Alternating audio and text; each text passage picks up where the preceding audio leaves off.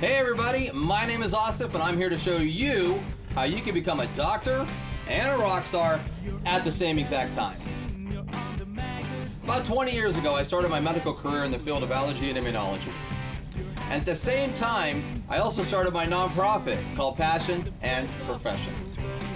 One of the reasons why is because I had the hardest time in the world to try to convince my parents that I wanted to become a drummer in a rock band at the age of 14.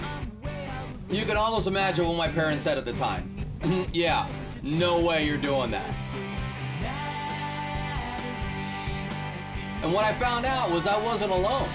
There were lots and lots of students that had to go through this dilemma of trying to pick a passion or a profession. And we're here to tell you that you can actually do both. This career counseling seminar focuses on 4 things: time management skills, multiculturalism, diversity, and the most important of all, communication. The communication that we're talking about is between you, the student, and your peers, right, fellow students, your administrators, your professors, your teachers. Very important to talk to them. But most of all, it's that communication between you and your parents. Now, your parents gave up a lot for you to be where you are right now. They gave up time. They gave up money.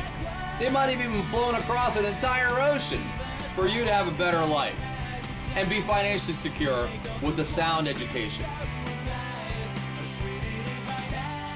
These 4 things that we talk about in our program will show you how you can balance both a passion and a profession at a very high level.